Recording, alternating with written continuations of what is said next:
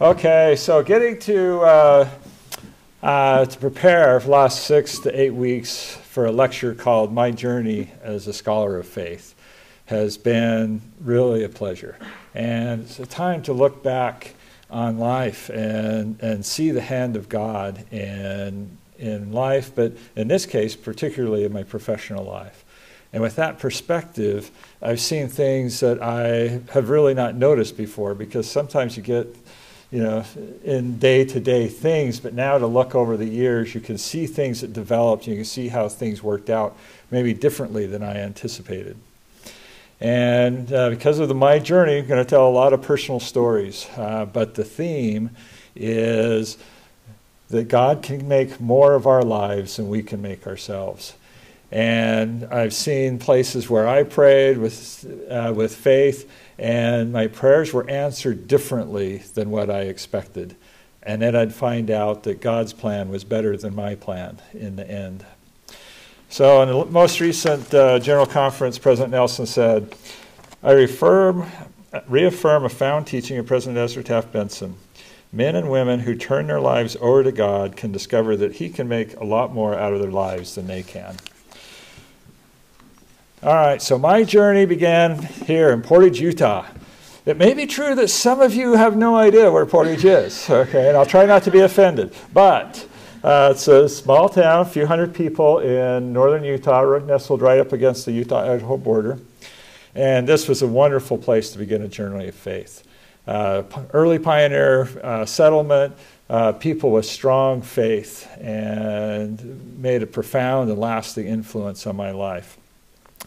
And at that time is a time when I made decisions that now, with perspective, I can see that those decisions made early in life have made all the difference in the world. So it's a time when I grew my faith, my testimony, and made decisions that today, in today's words, we would say, made commitments to stay on the covenant path. Decisions to be a faithful member of the church in my life. Decisions to make keep simple commandments like keeping the law of the Sabbath and obeying the word of wisdom and other things.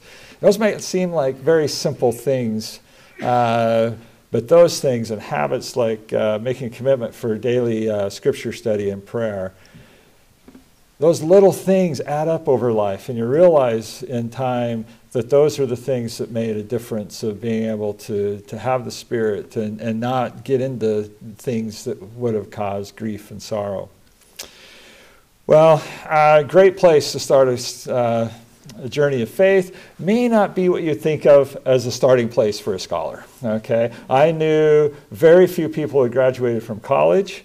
I knew no engineers. Okay, I'm a professor of mechanical engineering. And not only that, to be honest, I thought engineers were people who drove trains. Okay, so now we make the first point in my theme of God can make more of our lives than we can.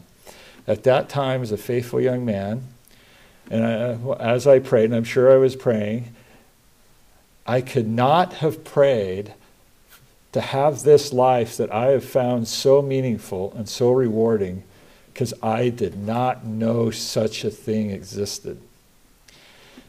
And I'm sure I was probably playing even some specifics, and if I was, I'm glad God did not answer those in the way that I probably wanted them to be answered at the time. And that's an example of how God has blessed my life and blesses all of our lives in ways that maybe we don't anticipate.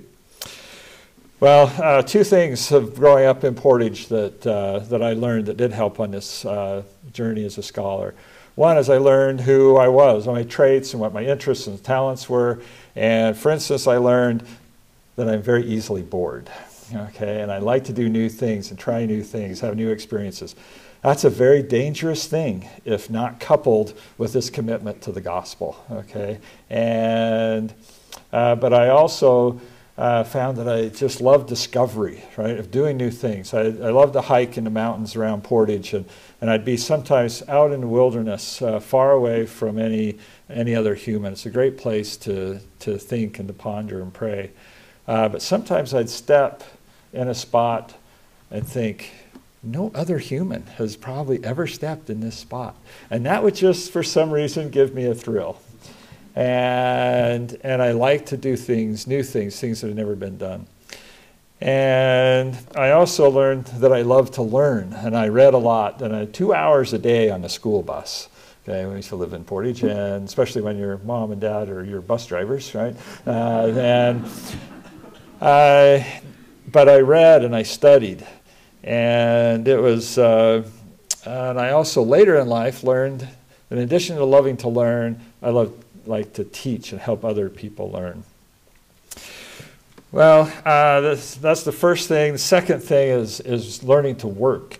Did a lot of manual labor, farm work, and also did construction, building those metal grain bins you see on farms, and built those all over northern Utah, southern Idaho. And I learned to work and how to get things done. I also learned that I did not want to do that the rest of my life. And I did not know what that meant, but I suspected that college was on that path.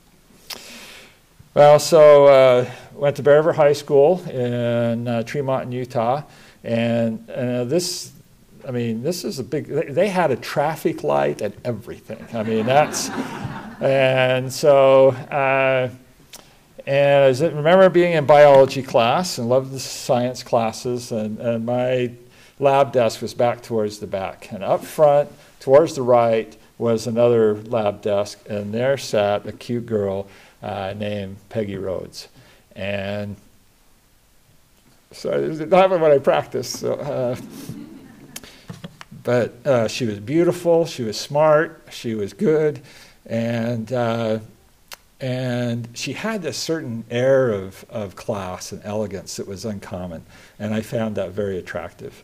And now why she would even talk to some shy and some weird combination of a nerd and a country kid, right? It was just weird.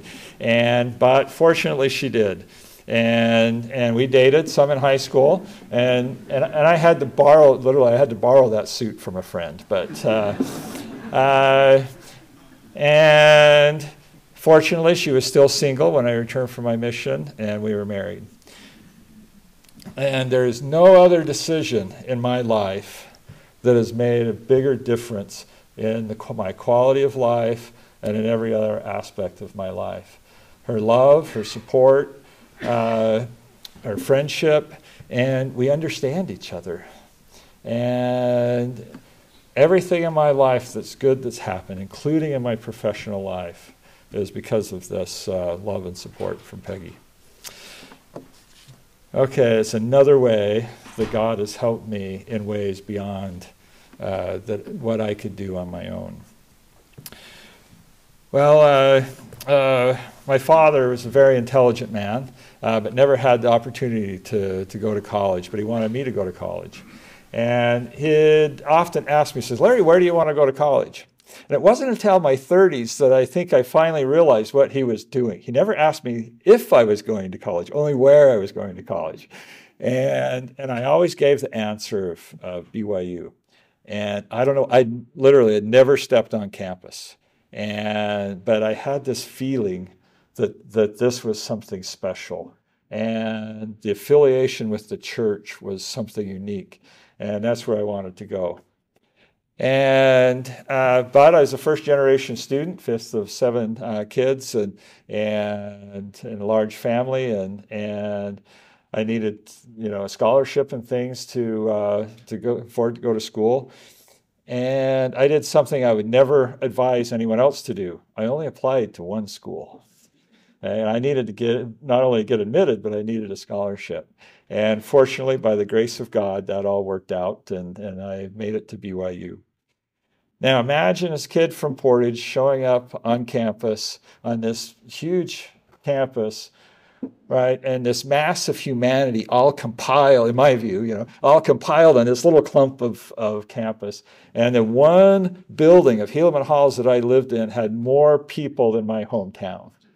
And for this kid that loved to learn and walking into the Lee Library and seeing floor after floor and row after row of books, it was wonderful. And the discussions we had in the classes.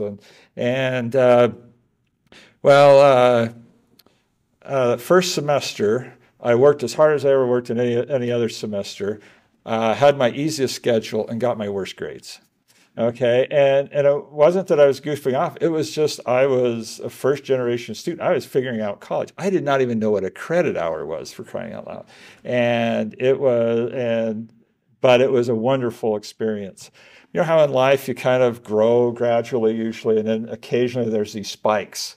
And this was one of those spikes. And I grew intellectually, socially, and spiritually. It was a wonderful experience. And I remember one day I was sitting there in my dorm studying and just reflecting. I was just loving this experience and how things were going well, and I was enjoying it. And I sat back in the chair and was reflecting on this. And I had what is still one of the most distinct revelations I've ever had in my life. I knew at that moment, because the Spirit testified to me, that my parents were praying for me.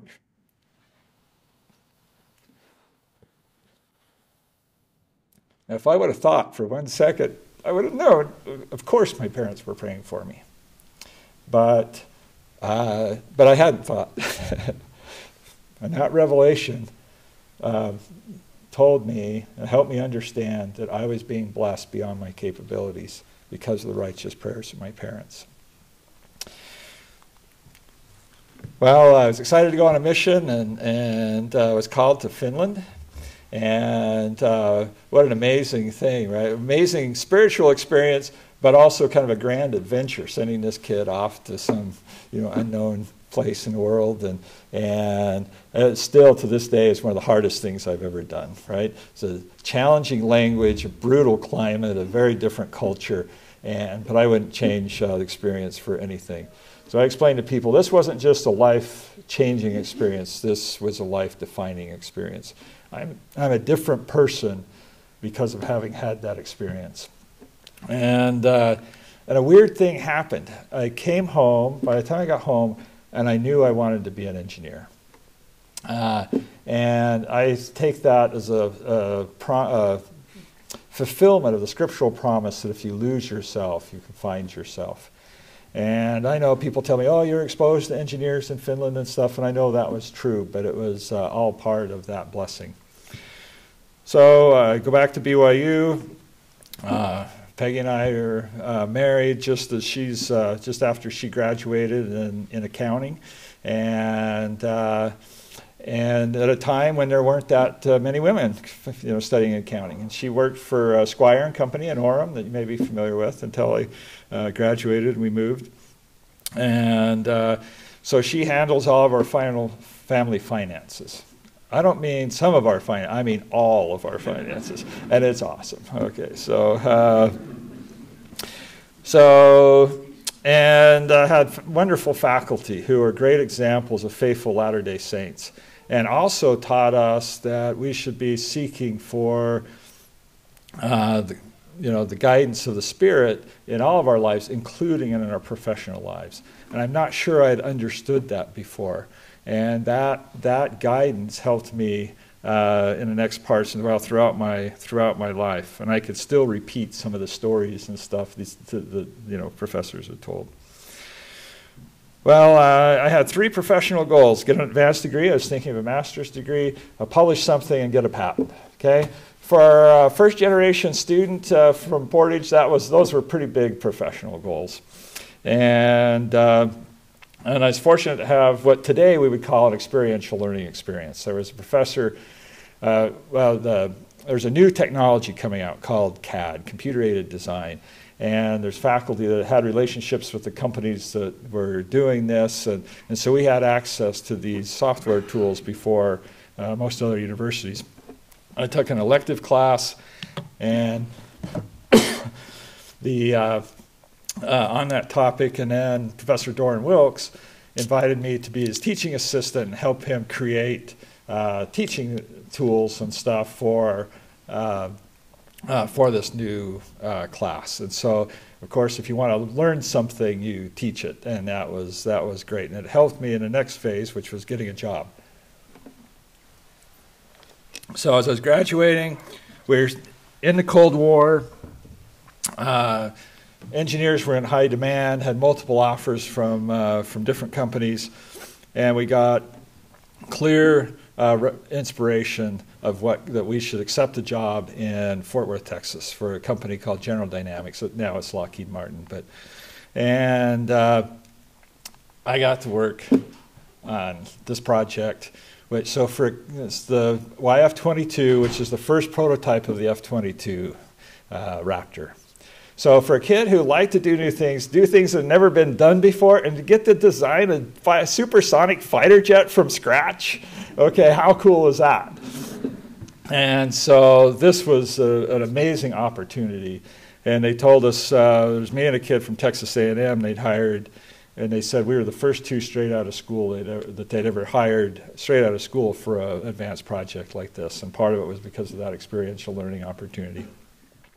Well, another reason we had gone here is the company had this program where I could get a master's degree. They'd let you off work to take classes by closed circuit TV from local universities, the early days of remote. And then you had to make up the time that they'd pay your tuition, and it seemed like a great way to fulfill this goal of getting a master's degree. Well, and the job, I got to interact with a lot of other groups and other things, and you go to a group like I couldn't even admit this existed at the time, but Stealth, and you go and you say, "You're serious? You can make an airplane invisible to radar?" I mean, whoa, how do I get in this group? You find out they all had advanced degrees. You'd look at your other advanced topics, and they all had advanced degrees. You look at your lead engineer, your chief engineer, and your project engineer, and they all had advanced degrees. And pretty soon I realized, it's like, oh, okay, that's that's what I want to do, right? I need to do this. But we're still in the Cold War. The project was really intense. I was learning a lot, but the schedules were really aggressive. And our project engineer came out with a memo and said, engineers need to be working at least 54 hours a week. My chief engineer comes and said, no, that's for those wimps and other groups. You need to be working at least 60 hours a week. Okay, so we'd had our first child, Angela, in Provo. Our second child, Travis, was born in Texas. So we had family responsibilities, had a church calling, and really intense work schedule. And it just wasn't possible to take classes. And I felt, really disappointed, right? I mean, this is one of the reasons why we felt we had the revelation and inspiration to accept this job. And it turns out, once again, God's plans were better than my own. And if I would have done that, right, getting a master's degree remotely would not have given me the kinds of experiences that I needed to be on the path that I've enjoyed so much. And so we'd been saving all of our overtime money and for a down payment on a house. And Larry says, hey, how about we go back to school? And Peggy was supportive, and off we went to Purdue University. And I noticed something really interesting. As I made that announcement at work, it was shocking how many people came up to me and said, Larry, I always told myself I was going to do that, and I never did. And I began to realize how hard it was to go out, have a good paying job, and then go back to school. And So I went to Purdue. They'd given me an opportunity to come visit faculty, and I went and I interviewed with faculty, and one faculty member was late for his appointment. And all we had was time for him to walk me to another building for the next appointment. And that short time on the sidewalk, he starts to describe this new area called compliant mechanisms. And it was so new that they didn't even have the terminology to talk about it yet. And it was so, people thought it was so complex that there would never be a day that you could even design the simplest compliant mechanisms. But if you did figure it out, it had a lot of potential. And so in that short few minutes, I had a feeling, an impression that this is what I should do for my research. And so I worked with my PhD advisor, Ashok Mitta, who was a very kind, intelligent, and wonderful man, and a great mentor who has made a profound difference in my life through his friendship and mentoring. Well, I'm starting to research, and we're doing, the only way we think we can solve these problems is with computer simulation. And I'm working on that research. And then I hear about this paper written by two mathematicians, and I go and find this paper. And it was something that was kind of related to our area, and they had different reasons for solving the problem. But still, I thought, hey, I had a feeling that I should go and find this, and it'd be good for me to understand our field better. So I go and get them.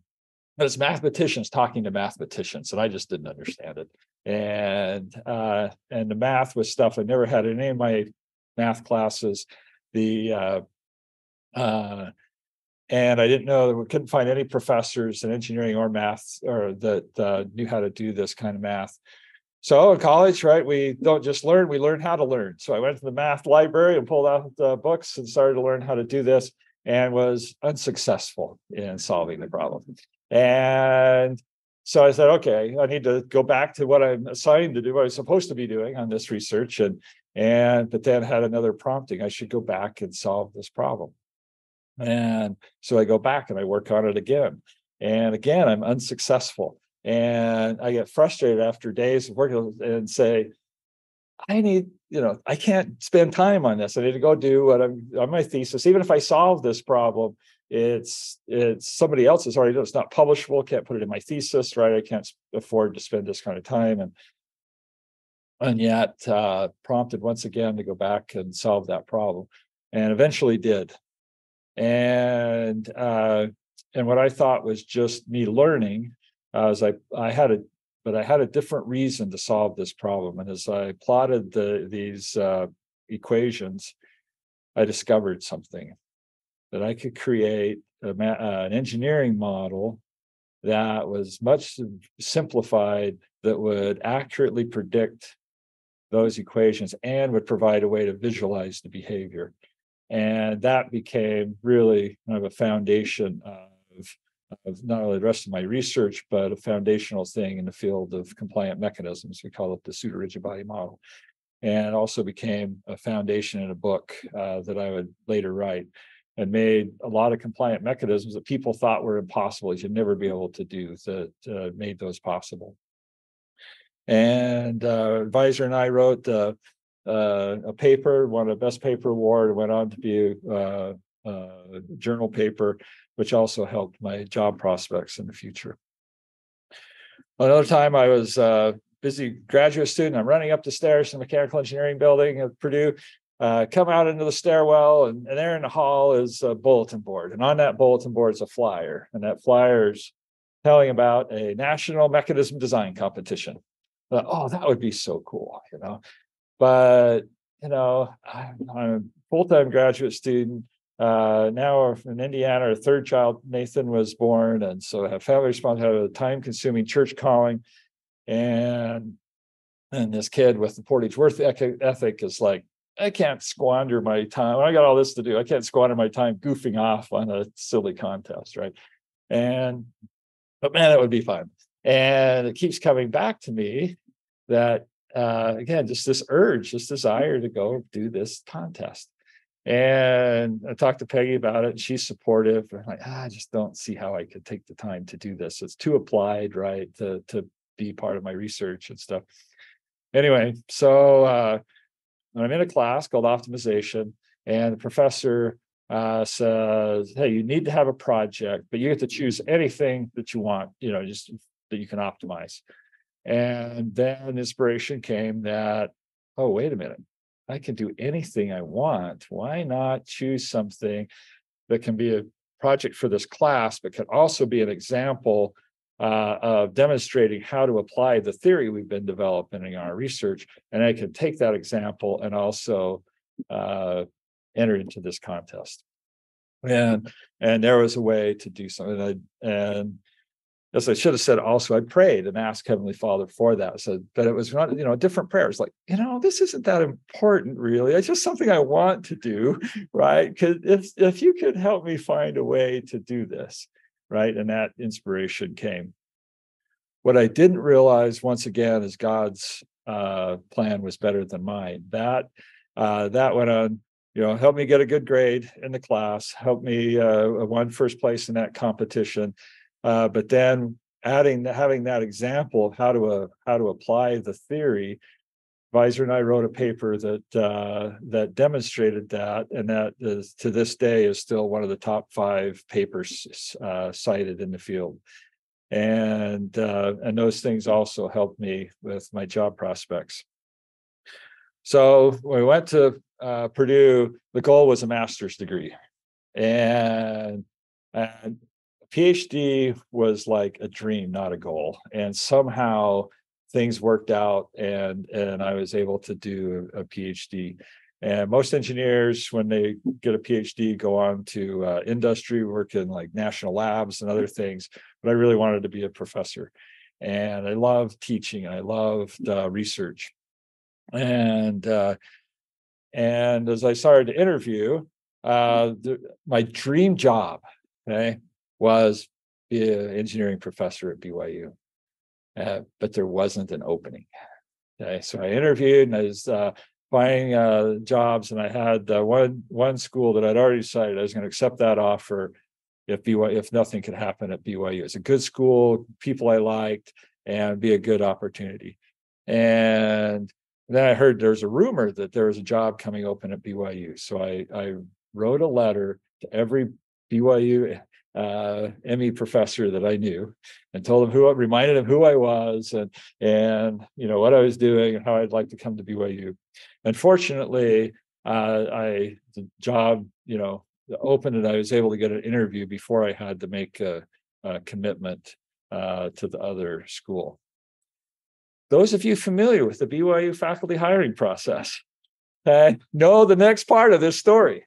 Okay, is I went there and the interview went well, and they said all nice things, and then they said, "Well, Larry, you're a nice guy and all, but we may someday want to make you an offer, but with all the approval processes we have, if or when we do this, we're weeks and maybe months away from being able to make you an offer." Okay. And I was graduating, and I had to make a decision. I needed a job, right? And here was a great opportunity at this one school. And here was my dream job that I really wanted. But it was kind of a vague, you're a nice guy, but, that was, so I was in this dilemma. And that semester, I was teaching assistant for a new class, and I was teaching assistant with a professor I'd never met before this semester. But he, we'd talk about things. He knew about the job hunt and everything, and he knew about my dilemma. And I swear this honestly, this happened. This man, not LDS, never been to BYU. He comes in one day and says, "Larry, you're supposed to be at BYU. And I'm going to go with Frank Caprera, who's the head of the School of Mechanical Engineering, and I'm going to get you a job as a visiting professor at Purdue, so you can stay here, work at Purdue until the BYU thing comes through." And that's what he did. And once again, all of my efforts, weren't enough. And but God's plan was better than mine. Well, and fortunately that worked out and made it to BYU, and I loved it. I loved the student centered, loved the affiliation with the church and the mission, and opportunity to both teach and do research. And I'll tell a few stories from BYU here, but no focus on the research because we're talking about my journey as a scholar. But teaching's also been a big part of that. And a big part of that teaching, though, is not just a classroom teaching, but in the lab. And one of the most rewarding things is working with students in research. And it's just been just amazing to work with these wonderful students.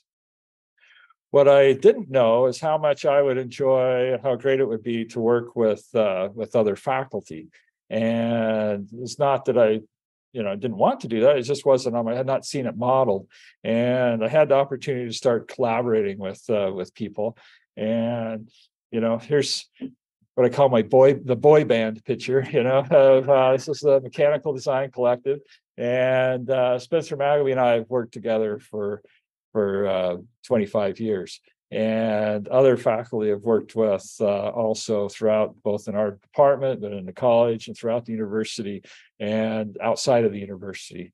And what that's done is given me the ability to do problems that are either bigger or broader than what I could do on my own. And also to help build rewarding friendships that have been very meaningful in my life. Okay, so in our scholarship, right, one of the big things is we do peer-reviewed scholarship, meaning we take our research and we submit it to the scrutiny of our peers. And that's a great opportunity to work with students, right? To teach them how to do research, and also to teach them how to do technical writing, because there's this, rewrite sequence that happens, and it's a really powerful approach. But of all the things I could do in research, I also wanted to do those things that could make a difference in the world.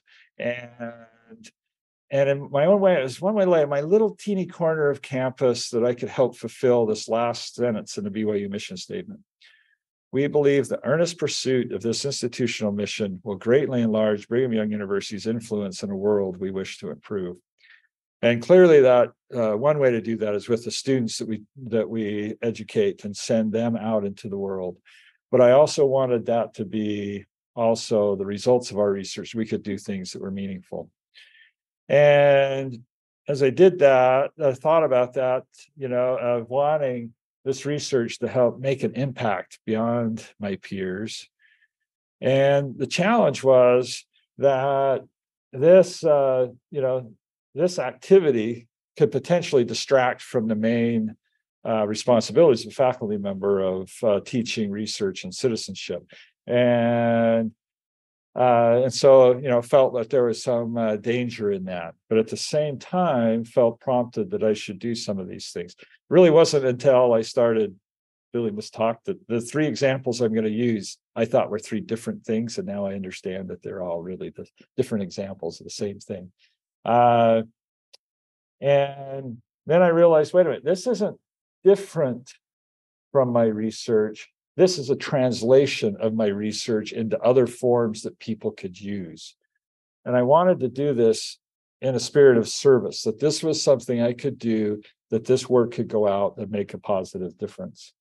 And what I didn't anticipate, because this was in a spirit of service, that this work, as I did that then that helped us build trust in the community and among our peers, that then came back and helped provide the fuel, whether it was funding or credibility in the research community or other things. And it's what some people refer to as a virtuous cycle. And then that cycle keeps going, as one thing helps the other thing. And again, this wasn't different than my research. It was this translated into forms. Let me give three examples. First is uh, you would never advise a young faculty member in a journal discipline like mechanical engineering to write a book. Okay. Uh, that's just a dumb thing to do, right? It's a lot of time to get one line on your CV. And yet that's what I felt urged to do. And that's what I did. And again, it wasn't something different than my research. It was taking all this peer-reviewed scholarship that was scattered in different journals and things in different forms and putting it together in a form that we could teach students, and it also that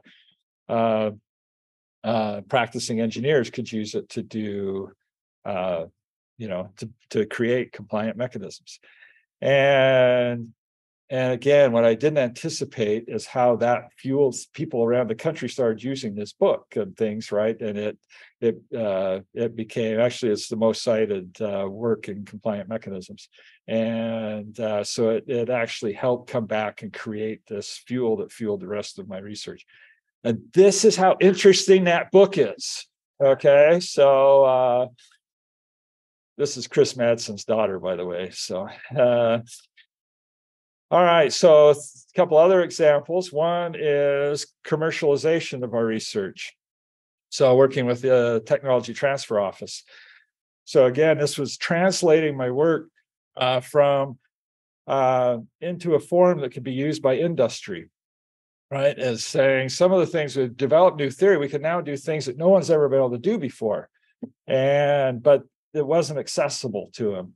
And we sometimes demonstrate that theory in examples, and those examples sometimes had commercial value. So we work with the Office of Technology Transfer, and these are just some examples of things that we've licensed to companies over the years.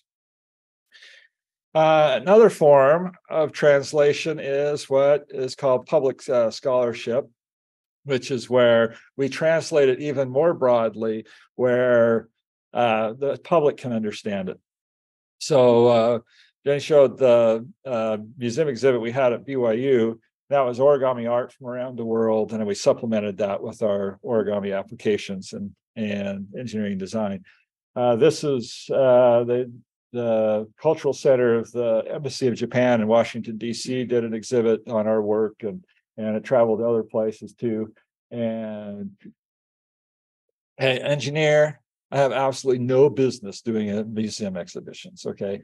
But it was a lot of fun. And it was also in this virtuous cycle. And then working with the media, working with University Communications, and our work has shown up in places like Newsweek and Scientific American and Popular Science and Smithsonian Magazine. And this picture is when the PBS show Nova came to highlight our work in one of their episodes. And it's also a great experience for students to kind of see this translation. And it's been fun to also see this in that virtuous cycle of people now, instead of us going out and telling them why they should give us money to fund our research, they are finding us. And that's been a real blessing.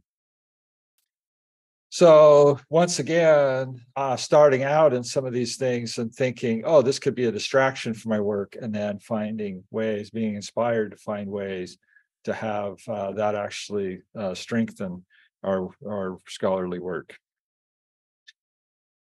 Okay, one last thing, experience at BYU is academic administration. Okay, I've served as department chair, associate dean, and now as associate academic vice president. Those of you that know BYU will know three things in common with those positions. It didn't apply for any of them. Okay, they were all appointed. And so that was other times where it was different than the path that I was choosing, but also felt prompted that I should accept those opportunities. Been great opportunities for service. I've had the opportunity to work with amazing administrators. And also, it's been a lot of fun to work with people around campus and see the breadth of what people do and the way that people, work with students and solve problems. And it's been a wonderful opportunity.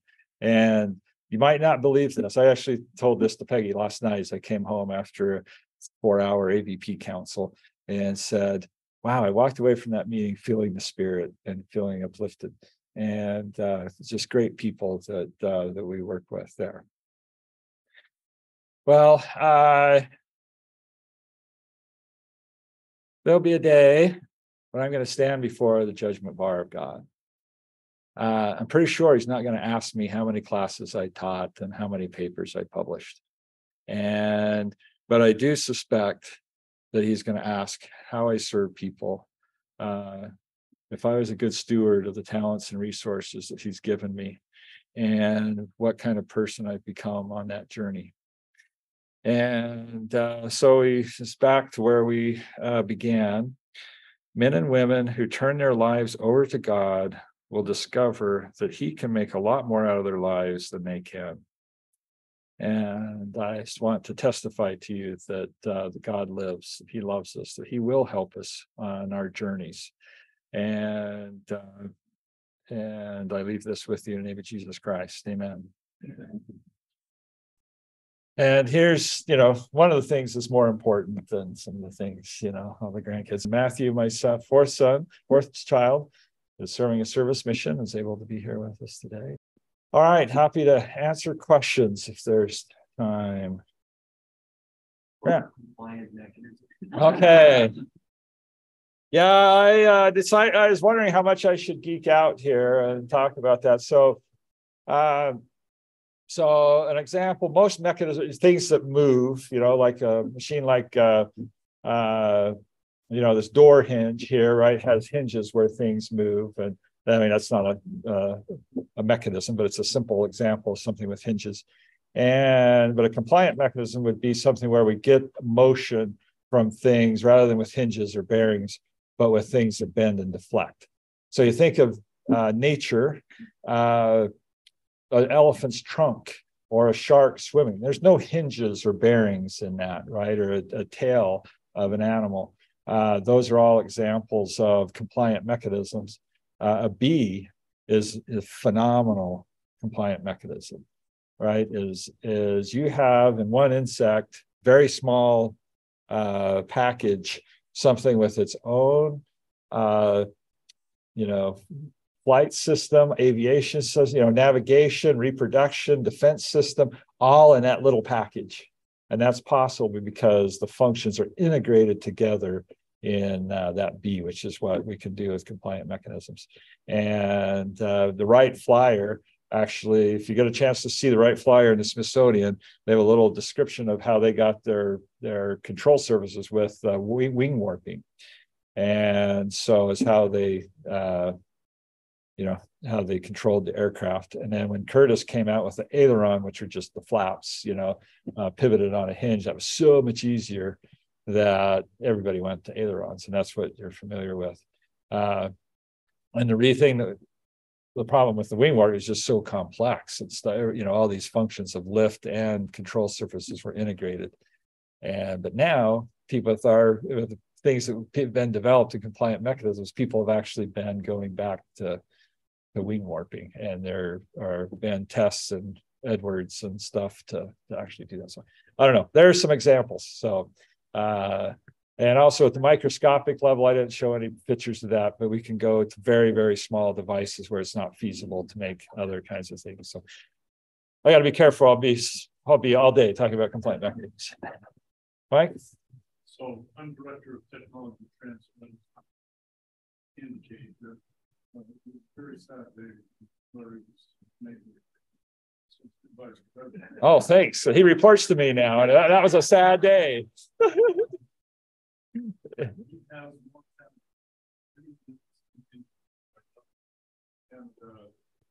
that productivity hasn't stopped. It's slow. It's great.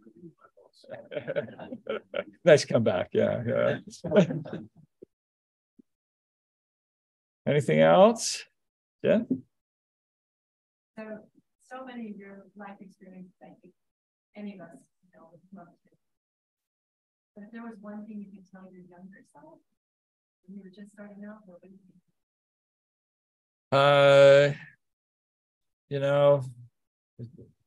Don't stress about it, And I'm pretty high strung at times, right? And don't beat up on yourself. There's times when, I've shown the successes here. Another theme could have been how to be resilient in failure. I've written many more unsuccessful proposals for research proposals than I've written successful proposals, right? And, and other things. But there are times, just to know, hey, you know what, it's going to work out okay. And there are times, so the research funding to fuel the research and engineering is one of the most stressful parts of the job. And, there are times when it's just really stressful, and I get, Peggy would tell you about these days, but there's two things when a new grant would come in, and I just shouldn't share that, how to share this publicly, but I just, in my office, I'd get that email and I just kneel down and say a prayer of thanks. And then I'd call Peggy. Any other questions? Okay, now I want you to know that they told me I could take the whole hour. Okay. And I said, no, nobody appreciates that. I want to end in time to have questions and people be out, in the 50 minutes. So, okay, thank you.